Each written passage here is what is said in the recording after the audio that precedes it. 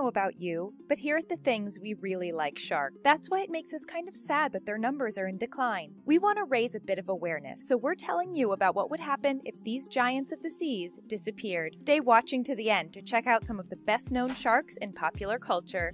If you haven't visited the things before, then please take a moment to give this video a thumbs up and hit the subscribe button. Today we're going to show you that this is what happens if all sharks disappeared. The end of an era. If sharks disappeared from the planet, we would lose more than 400 million years of the species being in existence. To put it another way, there were sharks on Earth before there were trees. That's right, seems pretty unbelievable. But it's true. The first thing we could recognize as a tree, the Archaeopteris, first grew where the Sahara Desert is now, around 350 million years ago. Even then, it wouldn't have looked quite as much like the trees that we know today. That's because its leaves were different to current ones. They looked a lot like what we would now know as fern. The plant's name even means ancient fern in Latin. There was another big difference between Archaeopteris and the plants we know today. The prehistoric plant didn't reproduce by planting seeds, but instead it distributed spores. But at first glance, the Archaeopteris would definitely have been recognizable as a tree, even 350 million years ago. However, the first thing we could call a shark first appeared 400 million years ago. Again, though, these would not have been quite the same as the creatures that we know today. For instance, a lot of them would have had short, rounded heads, rather different to modern-day sharks, and its tail would have been rather more symmetrical to what we know now. However, it would have had jaws, replaceable teeth, tooth-like scales, and paired fins, which all define the shark. So who would want to lose so much natural history? Hey guys, we are so excited to announce we are producing our own original content. Head over to The Trendy for the best DIYs, fashion tips, makeup hacks, and so much more. We are sure you're going to love it. And be sure to let us know what you think in the comment section. We love to hear from you. See you there.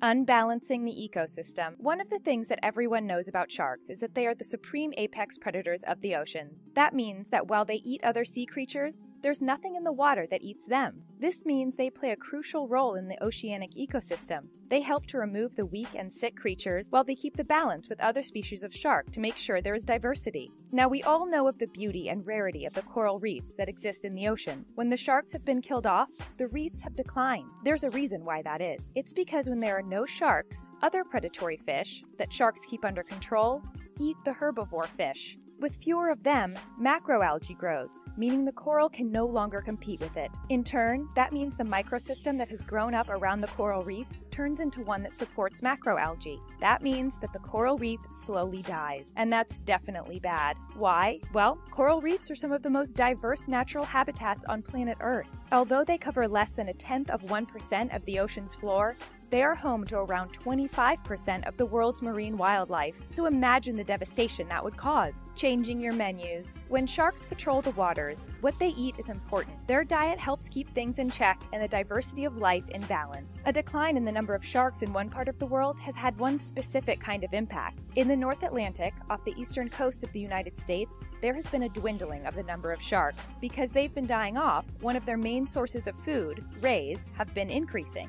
One of the things that rays eat the most is the quahog, which is a type of clam. It's the clam that is a key ingredient in clam chowder, the iconic New England soup. This is something that is sold in hundreds of restaurants along the coast in states like Rhode Island, New Hampshire, Maine, and Massachusetts. People will take a trip to the seaside purely to have a delicious and tasty bowl of the stuff. However, if there are fewer of the bivalves, then that means that there will be less clam chowder made. So that means that restaurants are either having to raise their prices, or worse yet for gourmets, take the food off the menu.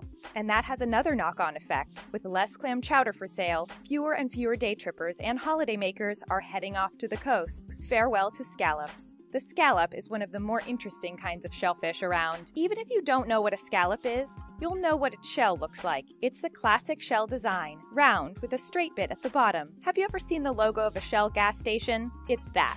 But did you know that sharks help keep scallops alive? That's because they eat bull rays, which eat scallops. When the number of sharks in the North Atlantic Ocean declined back in 2007, that's what happened. The bull rays weren't stopped from eating the scallops, so the number of scallops collapsed. If you're a fan of seafood, you'll know that scallops are pretty delicious. They've got a nice texture, respond well to seasoning, and can even go together with meat to create a high-end kind of surf and turf meal. But the shells themselves sometimes have a higher meaning. In Europe in the Middle Ages, pilgrims would take the long and arduous journey to the shrine of Santiago de Compostela in northern Spain. As a sign that they had visited the holy site, people would wear a scallop shell. That is because of a legend that says St. James, whose relics are at the shrine, once rescued a knight who was covered in scallops, and the tradition continues to this day. Imagine if people were unable to carry on a medieval tradition. Global warming on the rise. Today, when we talk about what could happen if there were no more sharks, we will be talking about a comparatively small selection of the animals that are kept in the seas by them. But it isn't just the creatures in the sea that are protected by the ocean's apex predator. No, it's the entire planet itself. That's because sharks actually help defend against global warming. In 2016, researchers from the Department of Life and Environmental Sciences at Bournemouth University in the United Kingdom discovered that overfishing of the seas, and especially the slaughter of sharks, was causing temperatures to rise. When sharks and other top predators are taken away from the marine ecosystem, that naturally leads to more and more of the creatures that they prey on. As a result, they give out more and more carbon dioxide, and because of that, temperatures can get dangerously hot, which affects all life on planet Earth. The study's co-author, Elizabeth Spears, said the study really identified sharks as a crucial part of the marine ecosystem, and not the frightening creatures that they are sometimes portrayed as. Dr. Rick Stafford, who led the research, said people needed to be more aware of the marine ecosystem and how it affects everyone and everything. The team said negative reports on shark attacks, along with a lack of knowledge of the environment of the sea, led to limited public support for marine conservation.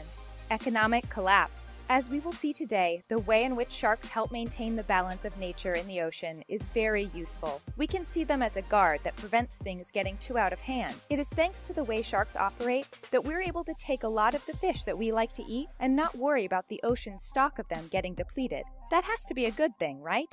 But it's not just about what we like to eat. Without the shark to help keep things good in the ocean, the sea stocks of fish would run out pretty quickly, and that wouldn't just mean that some of us would end up having to change our dietary habits. No, a lot of people would end up having no work at all. The United Nations Food and Agriculture Organization estimates that there are 38 million commercial fishermen and fish farmers across the world.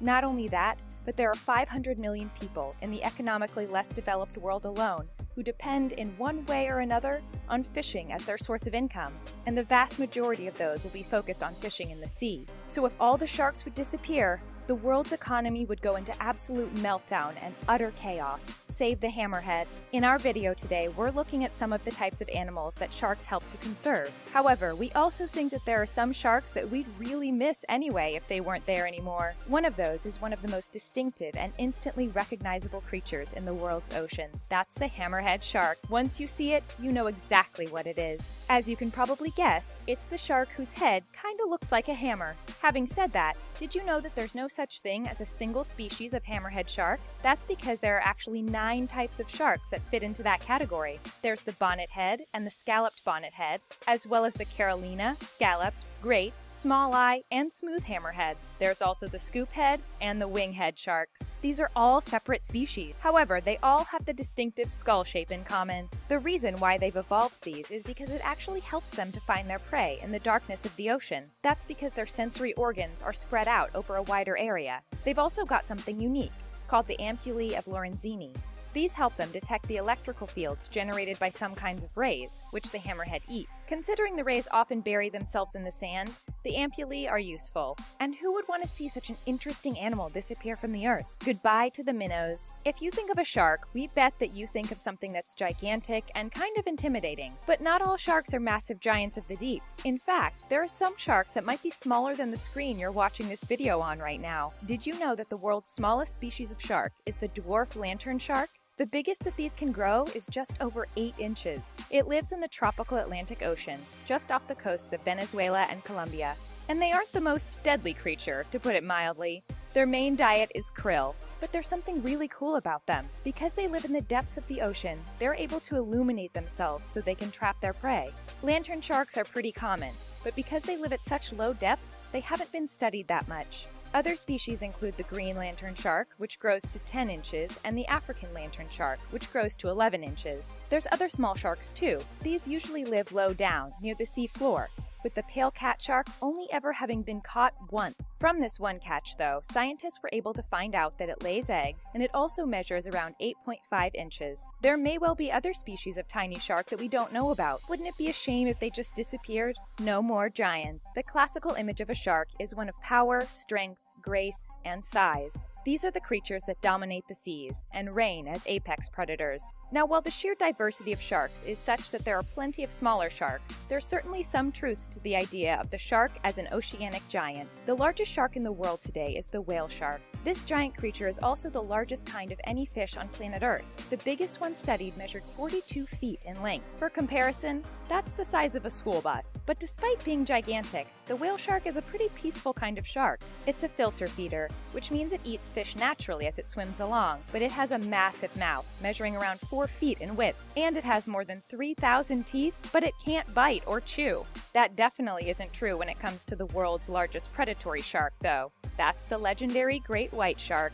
This creature can grow up to 26 feet in length. They are extremely powerful swimmers and can reach speeds of up to 15 miles per hour, and their teeth are incredibly powerful. A great white shark can have as many as 300 of them in its mouth, so you can see, even the biggest sharks show remarkable diversity. Sharks in popular culture. Today we've been looking at what would happen if all the sharks in the world suddenly disappeared. But here's a question for you. What would happen if 400 million years ago, sharks had never even evolved? That sounds a little bit far-fetched. They've managed to survive 4 gigantic extinction events after all. But bear with us. Think of all the different strands of popular culture that you would never have experienced. One of the most famous sharks in all of pop culture is, of course, the eponymous man-eater in Jaws. This thrilling film, released in 1976, was the movie that pretty much instantly catapulted Steven Spielberg into the top leagues of movie directors. And despite the shark being far more dangerous than any real-world equivalent could be, it certainly generated an interest in a generation. Indeed, the tales of deadly sharks ended up becoming a cliché, but the shark in Jaws is one we look at fondly. A friendlier shark is the one in Finding Nemo. He's called Bruce, which is also the name people who worked on Jaws called their mechanical shark. He doesn't want to eat the main characters of that Disney classic, telling them, "Fish are friends, not food," which became one of the Naughty's oddest catchphrases. We could go on, but we think it would be a shame if these characters had never crossed our consciousness. That's all for This Is What Happens If All Sharks Disappeared. If you liked it, then you should check out 20 Chinese knockoffs that are actually better than the original. Thanks for watching, and don't forget to subscribe.